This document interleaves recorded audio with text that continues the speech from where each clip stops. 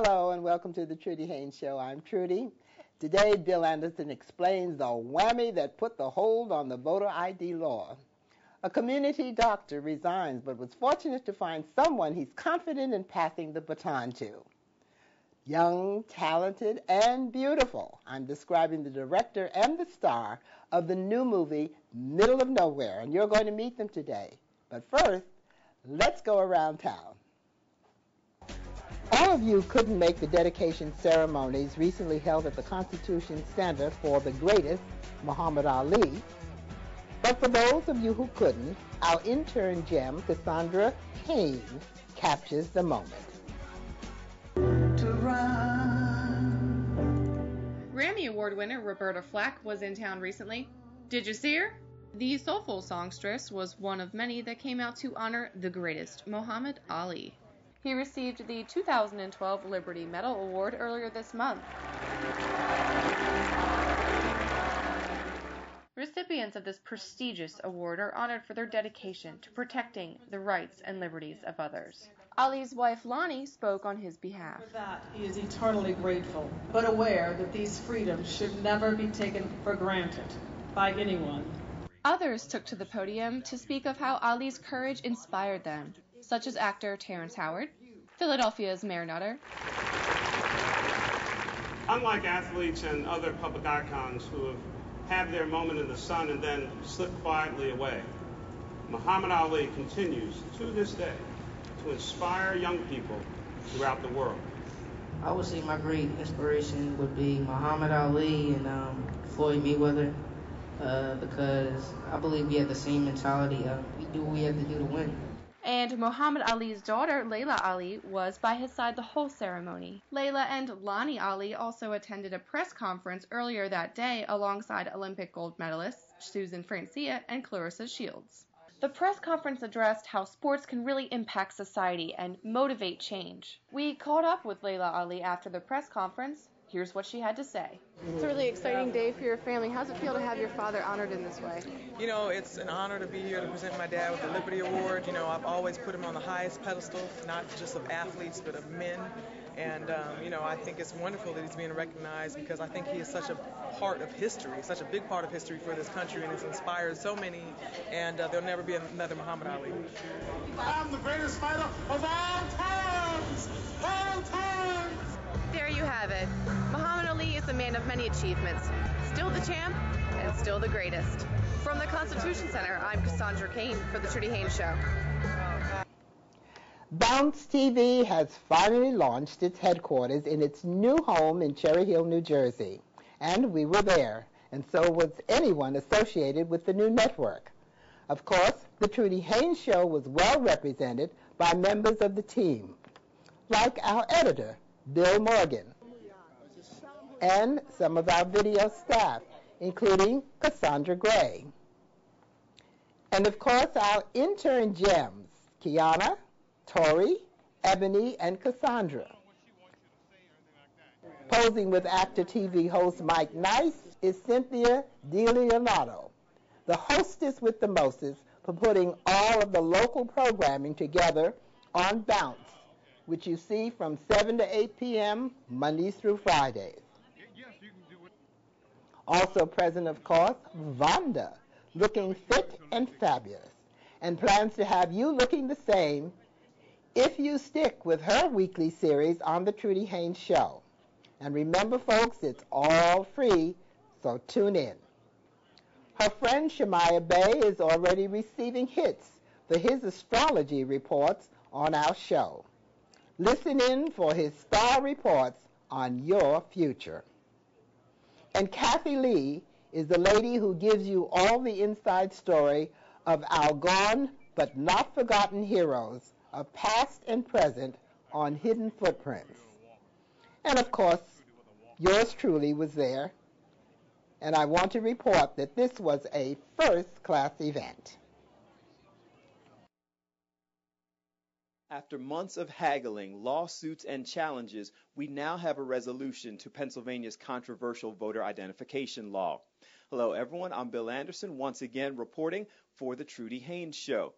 So as I just mentioned, after several legal challenges, the Pennsylvania Supreme Court sending it back to a lower court, we now have a resolution in the controversial voter identification law. It has now been wiped off the books, at least for now. Judge Simpson put an injunction in place so this controversial law will not be in effect in the upcoming November election here in Pennsylvania. It remains to be seen whether or not the law will be put back into place going forward, but we do know that it is not going to be in effect, at least for now, in the upcoming election. You will not need photo identification unless it's the first time that you voted in the upcoming election. So that's a victory for many who are out there challenging it. We talked to one of those people, Congressman Bob Brady, asked him what he thought about the initial law and why he thought that it was a problem that needed to be wiped away. I think it's wrong. I think it's a hardship. It's wrong for to have seniors or even anyone for that matter have to get up and spend 5 and 6 hours to get a photo ID. I think it's a poll tax because the photo ID is free. But how about the gas? How about the car fare? How about the inconvenience? I think it's wrong to do that to the citizens. The voter ID legislation was also gaining a great deal of national attention because Pennsylvania was being closely watched. The national president of the NAACP, Ben Jealous, spent some time with us explaining why it was such an important issue and why the nation was watching Pennsylvania so closely. We heard Pennsylvania GOP Majority Leader Terza say quite clearly that this law was intended to ensure that Romney would win. And that's because it's intended to make life very difficult and make voting extremely difficult for large numbers of black folks, brown folks, students, and senior citizens. And virtually all of those are populations that Obama's surge voters came from in 2008. The other major issue that we, of course, have been following very closely is the upcoming November presidential election here in Pennsylvania. Debate season has begun, and after the first debate, there were many people who were saying that President Obama did not have his best moment. Opinions varied, but many believe that Governor Mitt Romney may have stepped up and won the initial debate. We talked to a couple local elected officials to get their feelings about the debate, starting with the majority leader in City Council, Councilman Curtis Jones, Jr. Here was his take on the first presidential debate. I think you can see the clear differences between Romney's vision for America and Barack Obama's. And I think as you looked at the meter of the undecideds, which was on the bottom screen, you can see what resonated with women versus men, what resonated with people by way of issues. I was surprised by some that education didn't score among men or women, that Medicare, Social Security did. And so as we see this issue-based debate crystallize, you can see why, not just on personalities, why you may not appreciate one candidate over the other, but on the substance, why you should vote for one over the other. But not everyone was as encouraged and enthusiastic as Councilman Jones. Councilman Jim Kenney, also a President Obama supporter, just didn't feel that President Obama was strong enough in the initial debate. Here's what Councilman Kenney had to say. I think it's traditionally the challenger against an incumbent president does well in the first debate. I love Barack Obama, but my biggest problem with him always is be the president, man. Kick some butt. Take somebody by the collar. I mean, he just seems like he just looked down at his notes and he took what Romney was throwing at him, and it's the same thing in his dealings with Congress. I mean, he's got to kick ass and take no prisoners sometimes, and sometimes he doesn't do it. I love him. I think he's brilliant. I think he's going to get reelected, but he just needs to man up sometimes and be a little tough. So if we're talking about voter identification laws and presidential debates, it must be that time of year. It's going to be an exciting period to watch the Trudy Haynes Show. We'll keep you informed over everything that's taking place, the upcoming debates, and anything else that's relevant to your life, because that's what we do on the Trudy Haynes Show. Once again, the controversial voter identification legislation has been struck down. So for now, you will not need photo identification on this upcoming election day in November.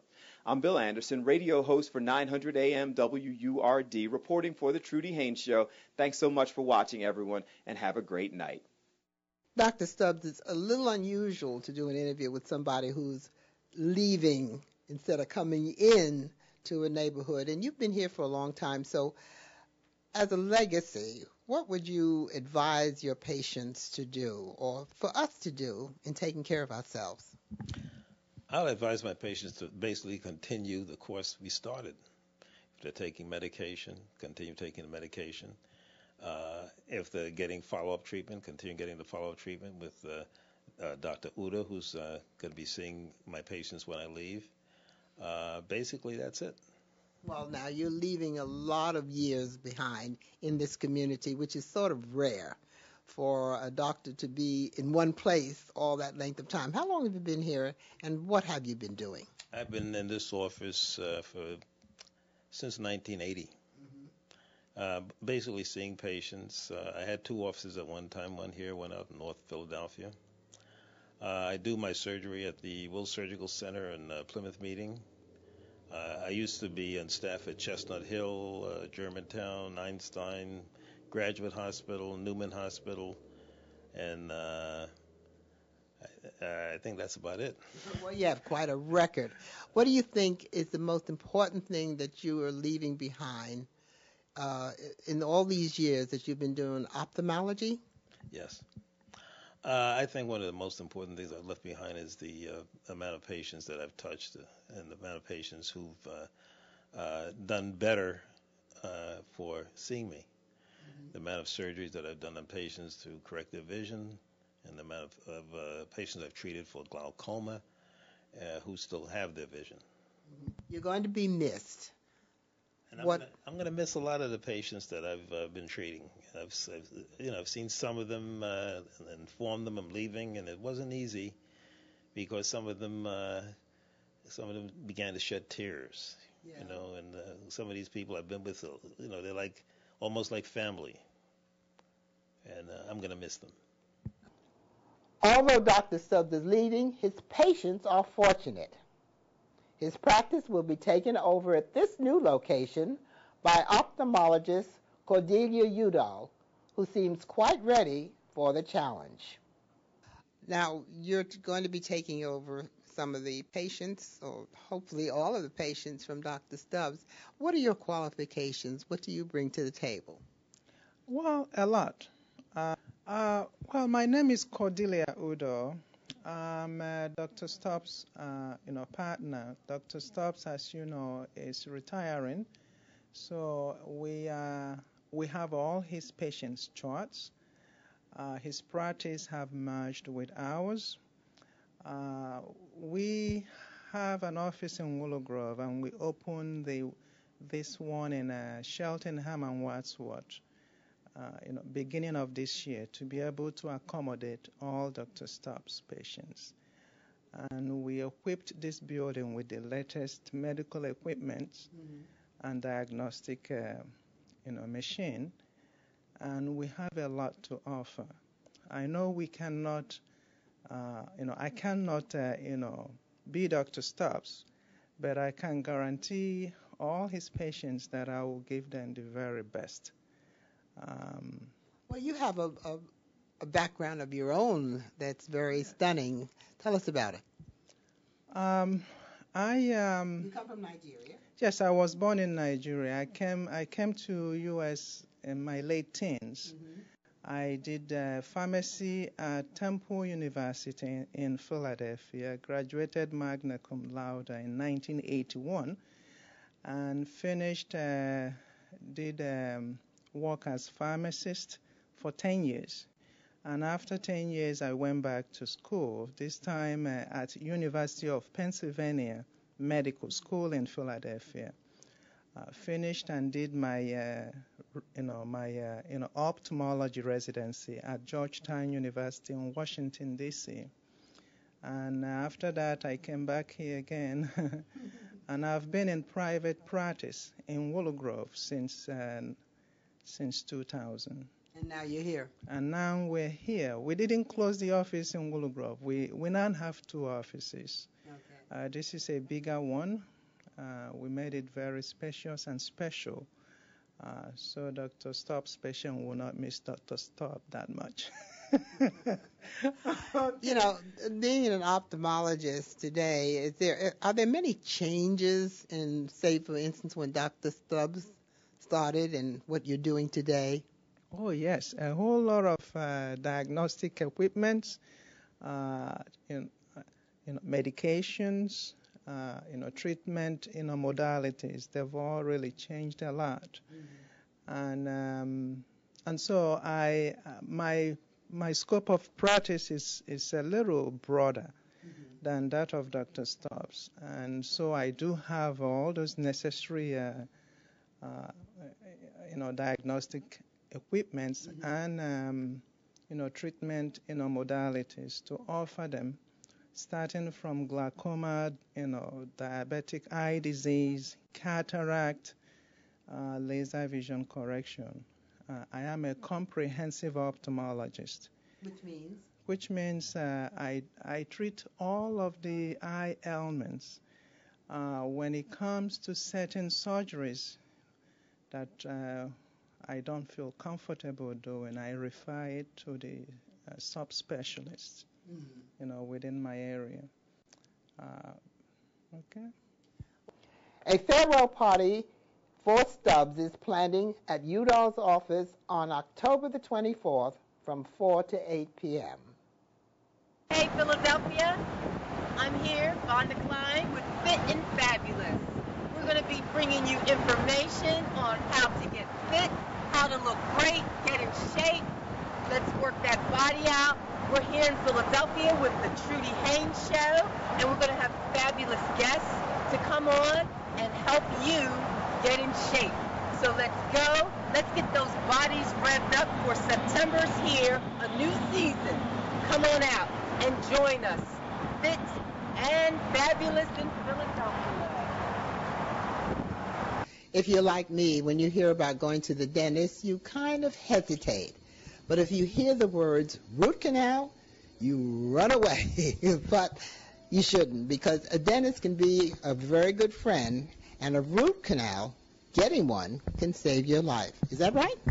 You're absolutely right. A root canal is usually a situation where the nerve and the blood supply from the tooth actually die, and either you will get a root canal or you will have an extraction.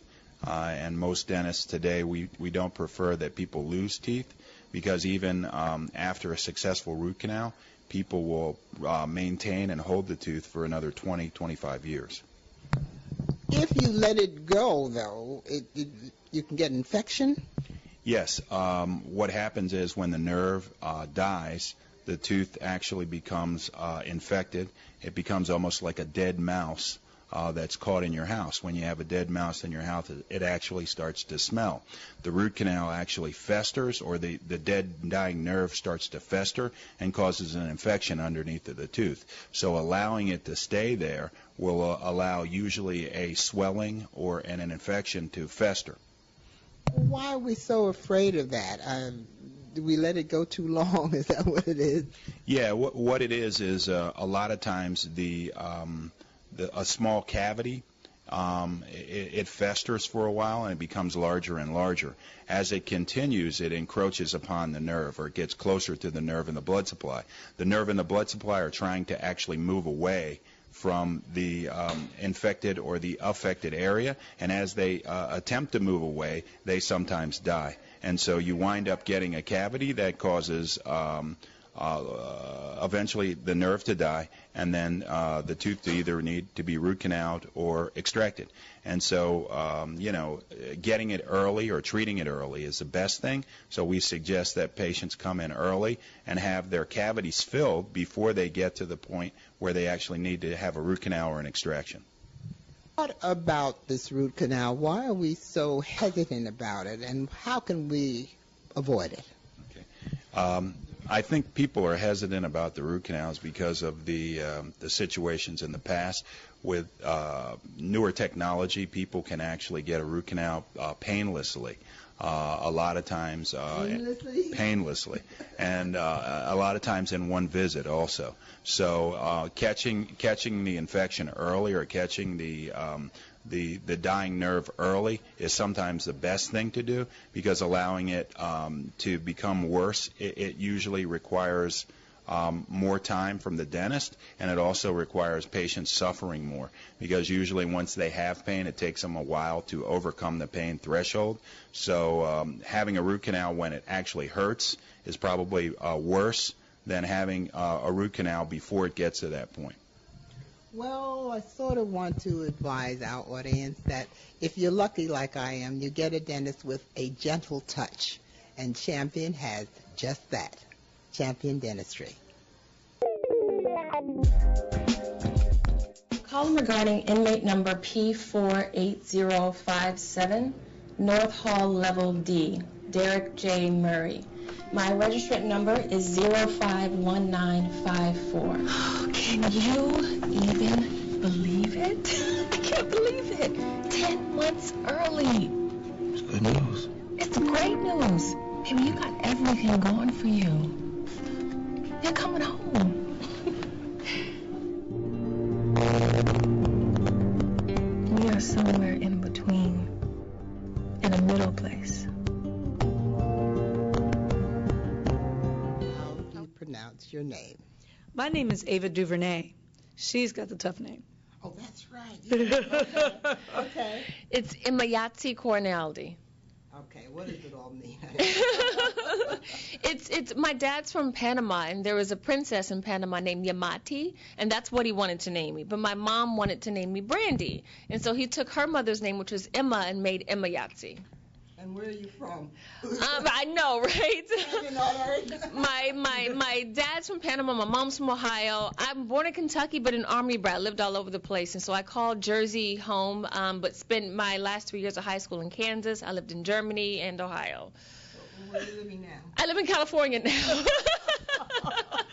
Come on in a little. It's quite complicated with her. Now, okay, we got the pretty young lady, and now another beautiful lady. Thank you. And you're from where? I'm from Compton, California. Okay, you've been living there all the time. Living there all my life. Born and raised in Compton, Long Beach, Linwood area. Went to UCLA, opened my business there, and making films there. Films is why we're here, to talk about this wonderful film that you've made, and I haven't had a chance to see it yet. Tell me a little about it. Well, you know what? It's a love story. It's a love story with beautiful brown people, and I think that's something that we want to see more of. It really looks at two people who are separated, in this case through incarceration. It's a married couple. The woman, played by Emi Yatsi, is really kind of torn apart and loses her identity when her husband is locked up. And this is something that millions and millions of our women are facing. And so we really take the time to explore what her world is like when this happens and how she learns to kind of find herself again. Now, being as young as you are, not having these problems in your background, how did you adjust to that role? It's true. I mean, I've never experienced having a significant other incarcerated or locked up, but I have experienced loss. I have experienced a feeling of loss in a relationship, and so I really just pulled from those feelings that I had from those experiences. Yeah. Now, you didn't know each other before, right? No. So how did you connect? Through an audition, the audition process. Our casting director, Aisha Coley, a beautiful black woman, a casting director who cast Love and Basketball and Secret Life of Bees and Akilah and the Bee, was working with me as an independent filmmaker. I didn't have a lot of money or notice, but she took pity on me and was doing my casting and was bringing me, various actresses to look at. She brought me tape on Emi Yatsi, and the minute I saw her, I was very, very interested in this, amazing talent. Yeah. What have you done before? And is this your interest? Oh, absolutely. This is my first lead in a feature film, and it's I'm very much so grateful that this is the kind of film that I get to make my debut in. It's something that I feel like my family can be proud of. My nieces and nephews can be proud of. And so I want to continue on that same plane with what I do next. But prior to this, I did a little bit of everything, TV, film, theater, commercials, pretty much all of it. And I love all of it because at the end of the day, it's all acting, and that's what I love.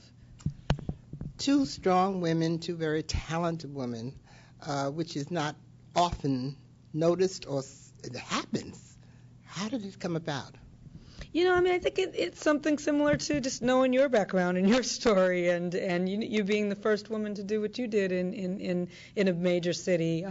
It happens through applying your passion and equaling that with your talent and your drive. And so often, we're not given the chance. We have to make our own chance and make our own space. And I think that's what both of us have tried to do and what we're encouraging other people to do. Encouraging young people looking at you today, say, I want to be as pretty and as beautiful and as talented as you. How do you encourage them? I encourage them and these are the same things that I say to my nieces especially and my nephews. Be the best version of you that you can be. Be true to yourself. Believe, have some sort of foundation, that you can be grounded in. And I believe that from there you can do anything. Anything is possible once you truly believe in yourself, believe in the possibility of what can be done, and allow no one to tell you that you can't. There are no limits to anything. I believe for me, making the move, packing up my car and leaving from Burlington, New Jersey and driving across the country to California, the odds were against me. There's so many other, talented black women who were already there. But I believed and I trusted in what had been placed within me. And so if you do that, I believe that anything is possible. How is he? He's fine. Oh, could you tell Mr. Fine I need money? I'm trying. We're trying. Let's go out, Aunt Ruth. Here, Pop. Want to see Uncle Derek on the big ship. I don't want you to stop for me, baby. You are me, remember?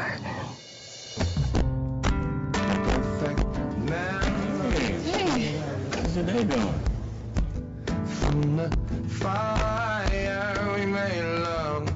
He's going through a tough time. Oh, he's going through a tough time? I see. I thought that was you. I'm Brian. Keep those brown eyes wide open I don't know what's going to happen next. I'm going to try to be what's happening next. I'll be better. I promise. He's a convicted felon. Please don't patronize me, sir. It's not supposed to be like this. He's doing good time. There's a chance. You can't see 2 feet in front of you. I missed you. We got something, don't we? Next case, Derek Murray.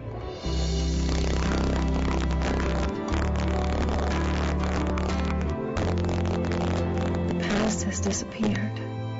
And the future, it doesn't exist till we get there.